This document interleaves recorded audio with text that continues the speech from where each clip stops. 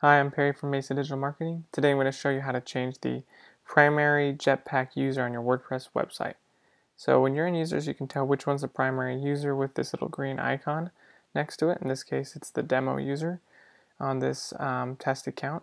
So instead of actually going into settings of Jetpack on your WordPress website, you're going to actually go to the WordPress.com account that you linked to your WordPress website in the first place. So this website's assuming you've already done that linking and you just want to change primary users to maybe a different admin. Maybe you're switching the site over to someone else. So go into your WordPress.com account and go to settings. Scroll to the bottom of settings and hit manage your connection. And then go ahead and hit disconnect from WordPress. So this is just a survey. We're going to skip it and then disconnect. So now that we're disconnected, we're going to go ahead and refresh the user page. And we'll see that that green icon has disappeared. And then we head over to Jetpack and it will show that we need to reconnect the account. So this is going to be really it.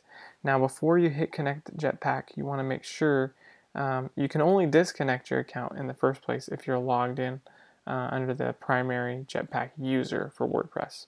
So we were logged in. In this case, I'm not going to go log in under another user, but you get the idea. You'd need to log out, go log into your own account, and then connect it again. So just do the whole connection process, hit connect, and accept the permissions from WordPress.com, and then your green symbol will come back on the new user. So start with the free. We're just going to show you here users. When I've done this as well, I've noticed the subscribers inside WordPress, even though you can this when we disconnected, they're gonna come back again. See how it says we're not connected? So we're reconnected, the icon's back. We're going to refresh this page and everything's back to normal.